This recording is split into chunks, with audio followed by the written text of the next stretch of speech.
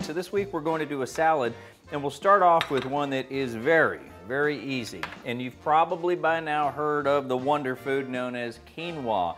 This is, as a grain, the only complete source of protein in a grain. Most of the times you have to pair up like a bean and a rice in order to complete that amino chain, but you don't have to here. So I've got some hothouse cucumber, some fresh diced tomatoes, a little salt, a little pepper, and this is how easy a stuffed pepper salad goes, just like this.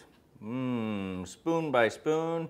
You do want to make sure you pack it down, because if it's too loose when you go to cut into it, they tend to fall apart. More of the quinoa, more of that refreshing, delicious cucumber. And I could keep going, but if there's a man in the house, he's probably looking at it going, where's the meat? And so that is why we've come up with, don't knock this by the way until you try it, we've come up with this here. I call it the Napoleon, the 3-meat Napoleon, but we're still staying with salad type of meat. So we've got tuna. This is just a simple traditional tuna with just a little bit of light mayo added to it. This is the chunky chicken, same thing, comes out of a can. The difference is I added a little bit of curry along with some of the spicier stuff, Middle Eastern type of ingredients, to give it a little bit more of a kick. And then I started thinking about canned salmon. And then I said, why canned salmon if the grocery store sells this? Smoked salmon. Mush it about. That looks perfect. So what do we add now? Well, a little bit of sour cream.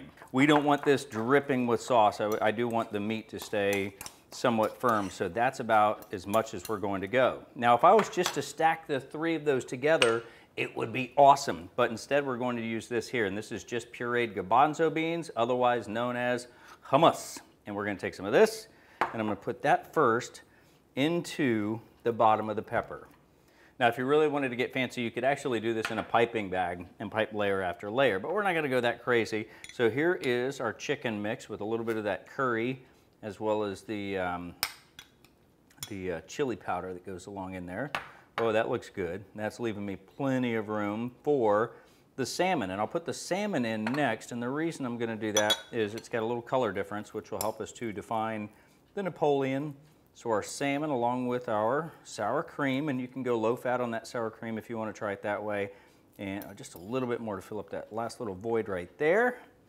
And last but not least, some of the traditional tuna, and that will go on top of that. So we've got fish, we've got chicken, we've got garbanzo beans, and voila. Put that in a couple of ramekins to make it easy to eat.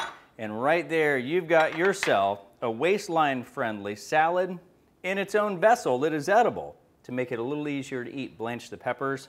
And I think that when you do, and you bring this out to the table, especially this one here, with all the meat, and you serve it and you say, no, it's a 3-meat Napoleon salad. That sounds like a man salad, and that right there, well, there is none better.